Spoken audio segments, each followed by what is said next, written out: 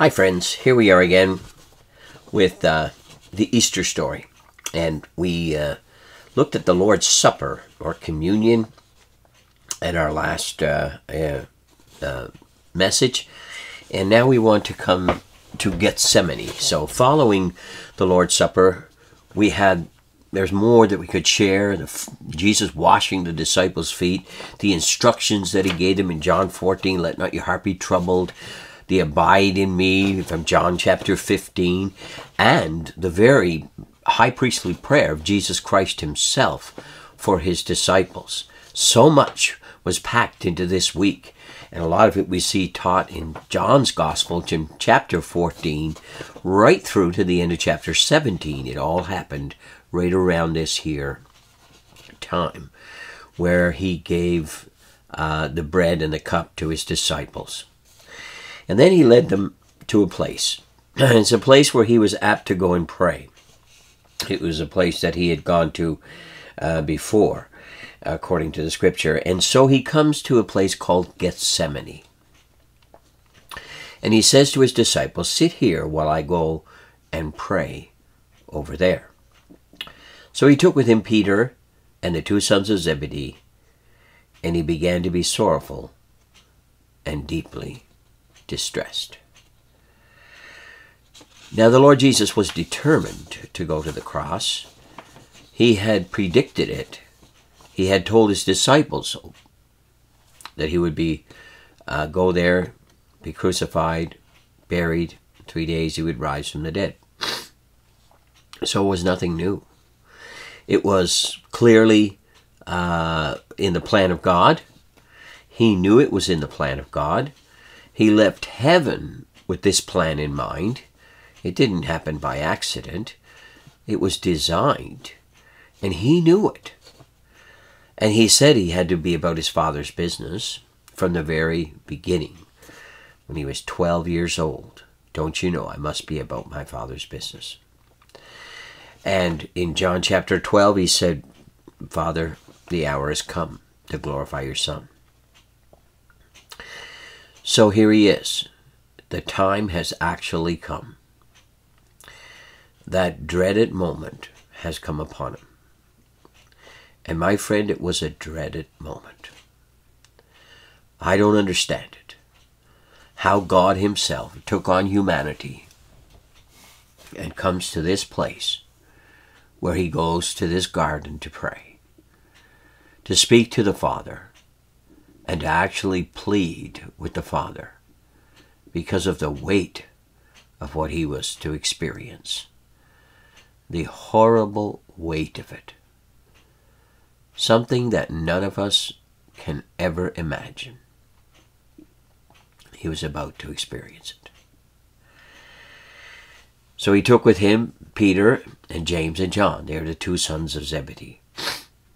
And it says he began to be sorrowful and deeply distressed. And he makes a statement here that tells you the depth of what he was going through. And God has allowed this window for us to see the Son of God, for us to understand the fullness of the agony of the Son of God. And it ought to move our souls. He said to them, my soul is exceedingly sorrowful, even to death. Stay here and watch with me. He said, this isn't a time that I really want to be alone. I need your support. Not only that, but his soul was exceedingly sorrowful to the point of death. Now, he's not talking about his body so much here as his soul. The life in me, the person that I am, is so filled with sorrow, it's to the point of death. Have you ever been there? Well, probably none of us can say we've been where Jesus is. But we can certainly say Jesus has been where we've been. If there was ever a time when we could say Jesus understands the deepest and hardest and darkest moments of life, we can find it here. we find Jesus in Matthew chapter 26:39. He just went a little further from them, and he fell on his face and prayed. Luke says he went to his knees and prayed. Matthew tells us he went right to his face. Now there's no contradiction. He went to his knees and he ends up on his face on the ground. This picture of Jesus praying on his face on the ground, it is an amazing thought, is it not? Is it not something to stir your heart when you think that the master of the universe, the creator of the stars, finds himself on his face, weeping, crying out to God this, "O my Father, if it is possible, let this cup pass from me. Nevertheless, not as I will, but as you will. O my Father, if it is possible." The interesting thing is that we know that it wasn't. We know, and he knew that it wasn't. But the agony was so great, the depth of sorrow and woe was so deep, that he still cried out. And he cried out 3 times to the Father, which is kind of a significant number. Later on, we find the Apostle Paul with a real problem, and he prayed 3 times to the Father. But he also bowed to the will of God, because the Father answered him after 3 times and says, "No, I'm going to leave you with this problem." That's in 2 Corinthians chapter 12. Here he is, on his face, praying. My Father, on his face, praying, crying out to the Father. And this is the request that he has. Then he comes to his disciples, and he found them sleeping. And he said to Peter, "What? Could you not watch with me 1 hour? Could you not stay with me in my darkest hour?" My friends, here was the Son of God, alone. Alone. No comfort. No comfort. No comfort from the world. No comfort from his disciples. No comfort. And he could also understand that there would be no comfort in the hours to come. No comfort for the Son of God. It says this, "Could you not watch with me 1 hour? Watch and pray lest you enter into temptation. The spirit indeed is willing, but the flesh is weak." Now he was speaking to his disciples, but he was also referring to himself. Not that he had a sinful nature. He did not. But he did. He was a human being. He did have a body. And he didn't want to take this body to the cross. He didn't want to go to the cross. He didn't want to suffer the agony of it. Body, soul, and spirit. The fullness of the wrath of God poured out on the Son of God. He didn't want it. Would you? Would anybody? But he considered it, that your salvation and my salvation was worth the cost. And he was willing. God so loved the world that he gave his only Son. And now we see how he gave his only Son. And what he gave his only Son to. He gave his only Son to be crucified. He gave his only begotten Son to be stripped and beaten and ripped to pieces. He gave his Son for this. That's how much he loves you. Why would the Father not say, "Son, no farther than this. Humanity is not worth it. They have rebelled against me. They have rejected me. They have turned their back on me. They have railed against me. And they will do the same to you. Son, I'm taking you home. We are not going to redeem this sorry lot. Jesus didn't get that answer. And so after he rebuked the disciples and encouraged them to pray, and my friend, let me encourage you to pray. Pray. The darkest hours ought to be the times of prayer. Sometimes they're not, but they ought to be. Pray. Again, a second time he went away and prayed, saying, "Oh, my Father, if this cup cannot pass from me unless I drink it, your will be done." Father, if there is no other way, then I will do it. Now this speaks volumes. It speaks volumes because now we have an understanding that there is no other way. Do you think if there was any other way for you to be saved, the Father would not stop the Son from going forward to this crucifixion, this cruelty, this incredible suffering that he was about to experience? There is no other way, friends. Only through Jesus Christ. That's the only way.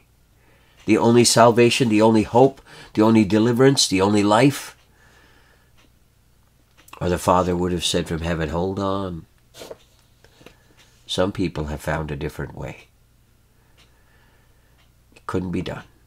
There was no other way. Only Jesus Christ's blood, only the precious Lamb of God, only the Passover Lamb Jesus could make the sacrifice for our sins. He came back and he found them asleep again, for their eyes were heavy. So he left them and went away again and prayed the third time, saying the same words. 3 times he prayed. 3 times he poured out his heart before the Lord. And then he comes back. He said, "Are you still sleeping and resting? Behold, the hour is at hand. The Son of Man is being betrayed into the hands of sinners. Rise, let us be going. See, my betrayer is at hand." And there we have it, friends. We have Jesus ready to come to that place where he was to go to the cross. In Luke's Gospel, it tells us, and being in agony, he prayed more earnestly, and sweat became like great drops of blood falling to the ground. This is agony supreme, friends. Luke 22:43 says, an angel appeared to him from heaven and strengthened him. And there we see again this presence of God, this mercy of God, this grace of God, strengthening him, not because he was going to make it easy for Jesus, but because he had to stay alive to get to the cross. He needed that strength in order to make it to the cross. You know, sometimes when people are so absolutely broken, they just die. They just die. Sometimes a spouse, older man, loses his wife, and he loses the will to live, and he doesn't take long to die afterwards. I've seen that. Jesus was at such a low point that he would have died if the angel had not strengthened him. Without that strength, without the angel coming and actually giving him strength, he wouldn't have made it to the cross. That's why it was strengthened. The task was before him, and he was that weak that he needed to be strengthened. Yes, weak. Does Jesus understand weakness? Does he understand despair? Does he understand utter sorrow, oh, my friend, he understands it all. He's been there. He's been tested in every point like we are, and yet without sin. This is why we can come to him and know that he has compassion on us, because he has lived the life and died the death. But he's died a deeper death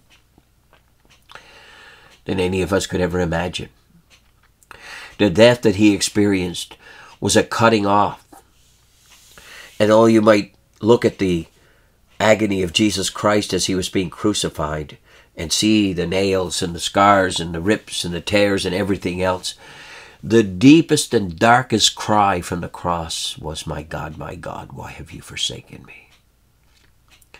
It was the cry of utter agony, utter abandonment. It was the cry of deepest despair. So, my friends, Jesus knew what was coming. He knew the agony of soul that he would experience. He knew the depth of sorrow that was to come his way. But yet, he said, not what I want here, but your will be done, Father. Yet he was willing to go. He was willing to accept what the Father's will was. And that was that he would be crucified for you. So, my friend, pause at the Garden of Gethsemane. Consider Jesus Christ, the Son of God, weeping there on his face, crying, not just once, not twice, but 3 times, pouring out his heart, looking for some other way. It's one thing to be thinking about something, a terrible circumstance that's to come. It's another thing to be in it. It's another thing for it to be right at the door and have to face the reality of it and the horror of it. We don't appreciate the incredible relationship the Father and the Son had. We don't appreciate the closeness of it, and we don't understand the severity of it being ripped apart at the cross. Reunited again? Oh, absolutely, afterwards. But this season of utter blackness and darkest horror, where he becomes sin for us, who knew no sin, where the wrath of God was poured out on him, this season was an incredible place for him to have to go. But he went. And he went there for you, and he went there for me. What will you do with Jesus Christ? Don't you understand that if the Father had to say no to the Son so that you could be saved, do you dare to say no to the Father when he calls you to be saved? Do you dare to turn away from the sacrifice of God's Son and think that you can find heaven some other way? Not for a moment, friend, not for an eternity. The utter abandonment and the forsaken Christ at the cross shouts to the world, you must come to Jesus, or you will be utterly abandoned and forsaken. This is the only price for sin that is offered to you. There is no other. For the true Christian, the Word of God teaches that we've been bought with a price, the precious blood of Christ. There is no salvation in any other. There is no other name under heaven given among men whereby we must be saved. There can be no other way. These 3 cries from the Lord Jesus Christ on his face to his Father who always heard him, his Father who always answered his prayers, were the darkest, deepest cries of agony we could ever imagine. only culminating in, my God, why have you forsaken me? This was the lead up to it. So don't trifle with Almighty God, and do not ignore the sacrifice of the Son, but come running to him while you may. And understand, there is no other way. The cries that are in hell right now, if you could hear them, you would be moved. There are people in hell, and they are crying. And they will cry for eternity. But listen to me. The cry of Jesus, the agony of Christ will deliver you from that hell and save your soul. There it is. Jesus took our place. Jesus suffered. Jesus died for your sins. The Father accepts the sacrifice of the Son, and he'll accept no other. The cost was too high. There is no other payment that can be found nor made. And so as we consider Gethsemane in the darkness of this hour, as they come to arrest Jesus Christ, Judas comes betraying him with a kiss. This majestic, awesome, beautiful, loving, caring Son of God, this one who healed the sick, the lame, who, as we saw this just recently in a church service, did good deeds, who was despised and rejected of men, who was considered nothing, who was trash in the eyes of the rulers of the world and the church at the time. This one is Lord and Christ. This one is the Savior, and there is no other. So fall before him, worship him, thank him that he suffered in your place, and allow him to have the lordship of your life, because he fully deserves it. Jesus on his face in the garden, praying for you, so that you would not be on your face in hell, crying out with no deliverance. Oh, he took your place. He took your hell. Praise him for it. Give him glory for it. And if you're not saved, then come running now. Now trust the living God. Do not trifle with the Almighty. God gave you his best. He can give you no more. Will you not come? Will you not trust? Will you not live? It is my cry that many will come, many will live, many will believe. Oh, what a Savior we have. He did it alone. He didn't get support from his disciples. Matter of fact, they all took off and fled. The end of it all. He was left alone.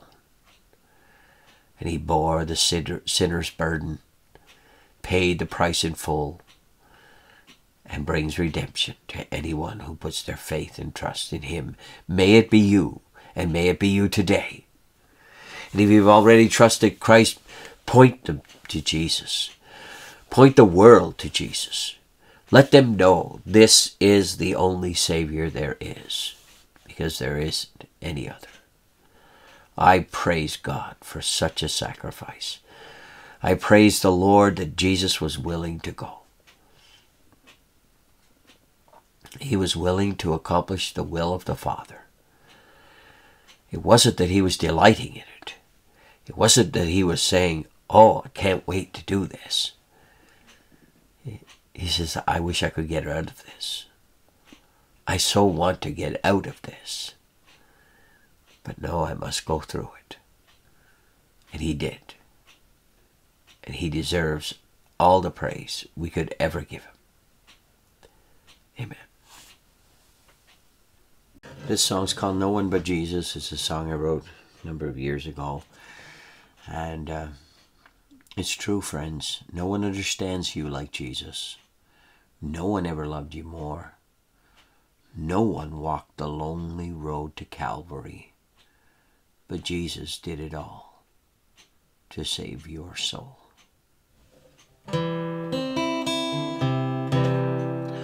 Walking through this lonely world where sin, strife abound, Jesus walked this way before and lived here as a man. He had nowhere to lay his head, was ridiculed and scorned, and taken hold by wicked men, and wore a crown of thorns. No one understands you like Jesus. No one ever loved you more. No one walked the lonely road to Calvary, but Jesus did it all to save your soul. Walking through this lonely world where sin and strife abound, more than conquerors we are, for in His love we're found. Day by day we overcome, kept by His strong hand. Safe, secure, and warm and sure in the palm of His hand. No one understands you like Jesus. No one ever loved you more. No one walked the lonely road to Calvary, but Jesus did it all to save your soul. Jesus did it all to save your soul.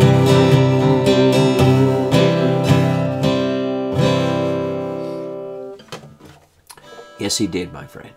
Jesus did it all. Give Him your all. Trust Him with your all. Surrender your all to Him. Did He not give His all to you? Did He hold back? Did He say no? No, He said yes. And thank God that He did, or none of us would be saved. But my friend, the reality is only some of us will be saved, because not all will come. The Father accepted the Son's sacrifice. Why don't you? And do it today. Just trust Him. His sacrifice was enough. Surely He suffered enough. Surely He went through enough agony to save anybody, even you. Come to Him today.